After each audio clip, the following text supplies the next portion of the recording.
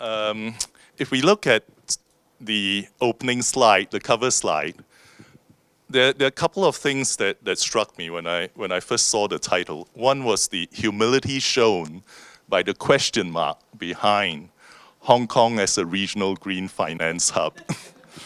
And secondly, I'm very grateful that the organizers have actually broadened the subject beyond just green to incorporate ESG. And if we look at recent publications, and this is almost hot off the press. This is UK's Green Finance Task Force report. This was just published in March this year.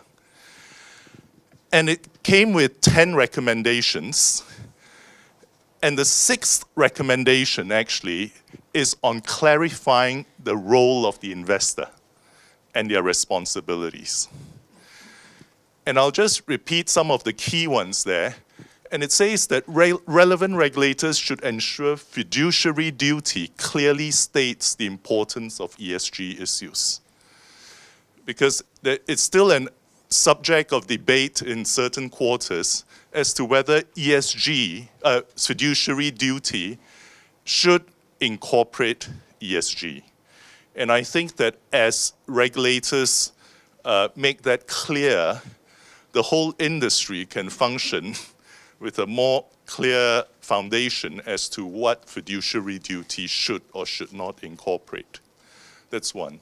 Secondly, is that the government should require that the statement of investment principles, i.e. the asset owners, should also include statements to the extent that social, ethical, environmental issues are being considered in their investments. And asset owners are actually a very critical element to the ecosystem. Because I still recall in one of my interviews with the CEO of a large corporation who makes great products, and he says, we make great products not because we have great engineers or designers, we make great products because we have demanding clients. So when institutional owners and asset owners demand that ESG is incorporated in the investment decision process, the whole value chain will follow from that. And third is that, that even in the retail space for investment funds should also clearly demonstrate what is the ESG impact of the funds. Now that's March 2018. The French actually came out even before the Paris Climate Agreement in the mid of 2015 with Article 173 of the French Energy Transition Law. And it also talks about incorporating ESG, but one of the elements that is included is that in the institutional investors' investment policy, they should also align it with the national strategy for energy and ecological transition. So how is the investments positively contributing to a 2-degree world? And hence, when you have demands like this, it's not surprising that a service provider, an asset manager like us, now have in our sustainable and responsible investment funds reporting that talks about per 10 million investment, what is the carbon dioxide emissions that's been avoided, water that's been treated, renewable energy generated, or materials or waste that has been covered. The part of the debate on whether ESG is part or should be part of one's fiduciary duty is this debate that doing good must come at the expense of doing well. And increasingly, there are more and more academic research that has come out, and I'm quoting one of them, and we'll hear more from Professor Benz later on. And this is a study that Oxford University has done on 200 academic studies. And what it demonstrates is that it looks at the relationship between sustainability practices and certain other outcomes. And it shows that in 90% of the cases, sound sustainability leads to lower cost of capital, and 88% improvement in operational performance, or companies that practices good ESG actually, on 88% of their time have better operational performance. And in 80% of the case, that not surprisingly leads to better stock price performance. Now, I think it's also fair to say that this has been evaluated in a longer time frame. So other than incorporating ESG, is this drive towards avoiding short-termism, that societies and investors should in fact evaluate investment performance over a longer-term time horizon. Now, if we look at the sustainable assets worldwide, and this is something that's a bit dated. It's published in 2016 in the Global Sustainable Investment Review, but it gives you a sense of the scale. Europe is in the lead with $12 trillion in sustainable assets, followed by the US. And Asia is actually at a very early stage of its development. And so globally, more than a quarter of the assets managed are managed in a sustainable way versus 0.8% in Asia.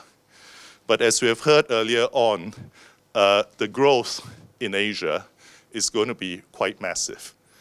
And as Joseph has mentioned, in 2018, Moody's predicts a further 60% increase in global issuance. China is in the forefront of the green bond market, so we are very fortunate in Hong Kong to be sitting at the doorstep of what is one of the largest green bond markets, actually, and indeed we should fully capitalize on this. And the sources are deployed in case we're just thinking of renewable energy across low carbon buildings, transport, water, waste, land use, and forestry. And there's now even talk about the Belt and Road and how that can be even made more green. Now, Joseph has covered a number of these points, but the ones I want to add is that having the asset owners and fund managers integrate ESG gives relevance to the work that corporates, listed companies in Hong Kong now need to do in terms of publishing their ESG efforts. And that has now been has been upgraded by the Hong Kong EX to a comply and explain basis. The UN supported or backed Principles for Responsible Investment. We now have 23 signatories from Hong Kong. I think we could do with a bit more asset owners sign up for it. And one thing that's not mentioned here is that we talk about the Paris Climate Agreement, and which contains national targets. And Hong Kong is part and parcel of that. So the Hong Kong Environmental Agency or Bureau actually do have targets for quite substantial cuts from 2005 to 2030. And that's not going to come about unless society as a whole contributes to that. Lastly, we hear about green bonds.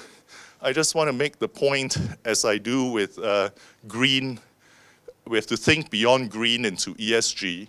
And green finance is more than just about green bonds. Now, this is not an advertisement as such, and I know there's people from the SFC in the audience, but I just want to give a sense that the Green Bond Fund that we do manage is one of the many products that's in the socially responsible space. And so we do need to broaden our horizon when we think of green in terms of what that means in what we can do in the finance space. And in Hong Kong, water has actually been the element that has captured the investors' imagination. So with that, I think time's up. So happy to accede to the next speaker. Thank you.